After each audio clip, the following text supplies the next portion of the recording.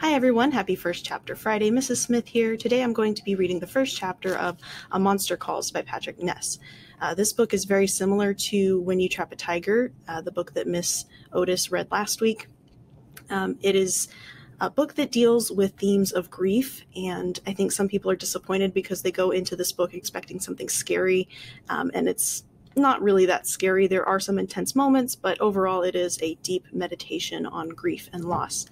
I am actually going to be capturing my screen as I read today because there are beautiful illustrations that go along with this beautiful, amazing book, and I want all of you to see them. So without any further ado, let's go ahead and get started. You're only young once, they say, but doesn't it go on for a long time, more years than you can bear? Hilary Mantel, An Experiment in Love.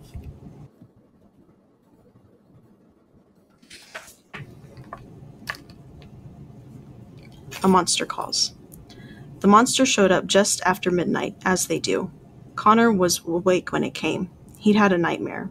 Well, not a nightmare, the nightmare. The one he'd been having a lot lately. The one with the darkness and the wind and the screaming. The one with the hands slipping from his grasp, no matter how hard he tried to hold on. The one that always ended with, "Go away," Connor whispered into the darkness of his bedroom, trying to push the nightmare back, not let it follow him into the world of waking. "Go away now." He glanced over at the clock his mom had put on his bedside table. 12:07, 7 minutes past midnight, which was late for a school night, late for a Sunday certainly. He'd told no one about the nightmare. Not his mom, obviously, but no one else either, not his dad and their fortnightly or so phone call, definitely not his grandma, and no one at school. Absolutely not. What happened in the nightmare was something no one else ever needed to know.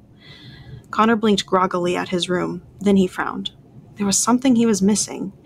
He sat up in his bed, waking a bit more. The nightmare was slipping from him, but there was something he couldn't put his finger on, something different, something...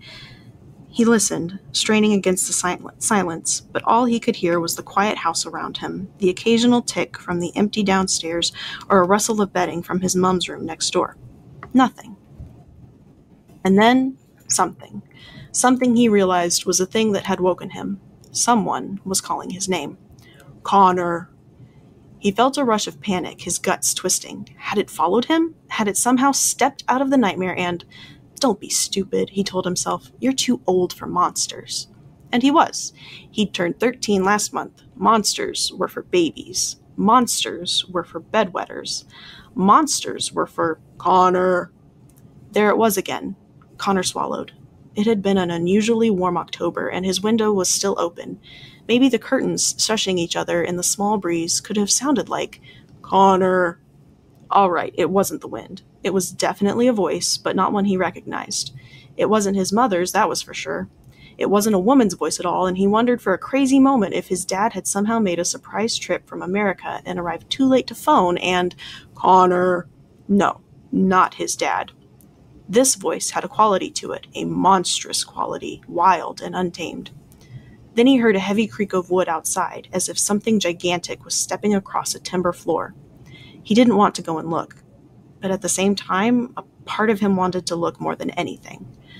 Wide awake now, he pushed back the covers, got out of bed, and went over to the window. In the pale half-light of the moon, he could clearly see the church tower up on the small hill behind his house, the one with the train tracks curving beside it, two hard steel lines glowing dully in the night. The moon shone, too, on the graveyard attached to the church, filled with tombstones you could hardly read anymore. Connor could see the great yew tree that rose from the center of the graveyard, a tree so ancient it almost seemed to be made of the same stone as the church. He knew it was a yew because his mother had told him, first when he was little to make sure he didn't eat the berries, which were poisonous, and again this past year when she'd started staring out of their kitchen window with a funny look on her face and saying, "That's a yew tree, you know." And then he heard his name again. Connor. Like it was being whispered in both his ears. "What?" Connor said, his heart thumping, suddenly impatient for whatever was going to happen.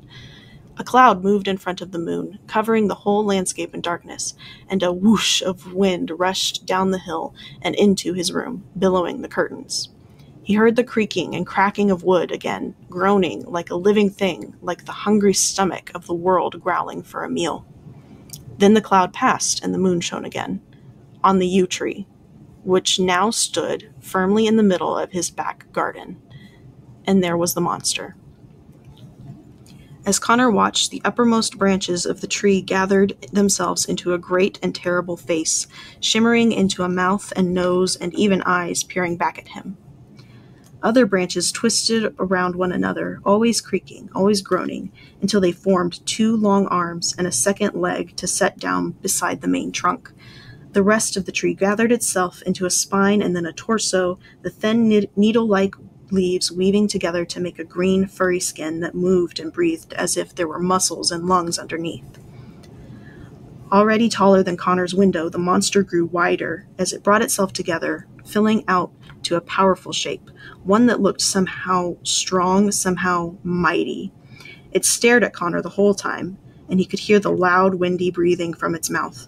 It set its giant hands on either side of the window, lowering its head until its huge eyes filled the frame, holding Connor with its glare. Connor's house gave a little moan under its weight.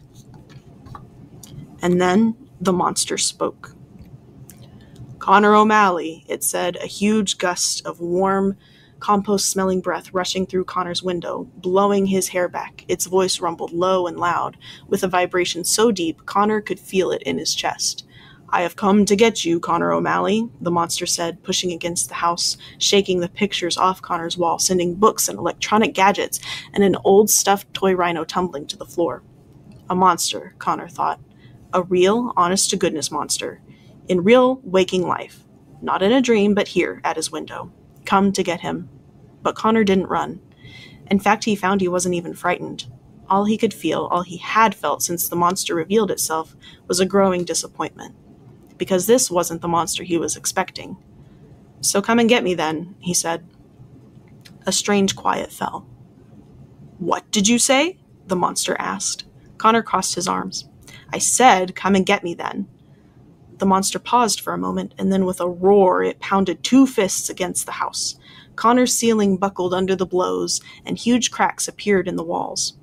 Wind filled the room, the air thundering with the monster's angry bellows. "Shout all you want," Connor shrugged, barely raising his voice. "I've seen worse." The monster roared even louder and smashed an arm through Connor's window, shattering glass and wood and brick. A huge, twisted, branch-wound hand grabbed Connor around the middle and lifted him off the floor. It swung him out of his room and into the night, high above his backyard, holding him against the circle of the moon, its fingers clenching so hard against Connor's ribs he could barely breathe. Connor could see raggedy teeth made of hard, knotted wood in the monster's open mouth, and he felt warm breath rushing up toward him. Then the monster paused again. "You really aren't afraid, are you?" "No," Connor said. "Not of you, anyway." The monster narrowed its eyes. "You will be," it said, "before the end." And the last thing Connor remembered was the monster's mouth roaring open to eat him alive.